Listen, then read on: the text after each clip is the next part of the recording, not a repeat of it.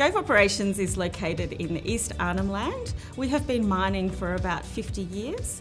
We supply the aluminium supply chain, and we also support the community with essential services of power and water. We have a highly engaged workforce that contributes significantly to the vibrancy of our community. So Gove Operations has had many success stories over the years.